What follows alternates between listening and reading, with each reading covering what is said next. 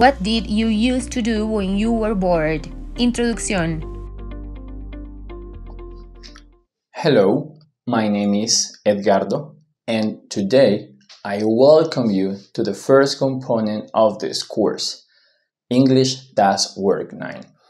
Here, we will get to review some grammar tenses such as present simple, past continuous, past simple, and the use of used to.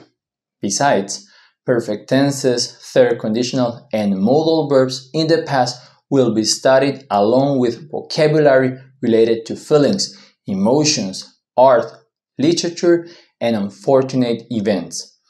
We will also work on past time linking and expressions to indicate future in the past. And finally, we will see expressions in the past to deal with all the tenses involved in this course. Therefore, thank you for watching this introductory video and I expect you to find this new course very interesting.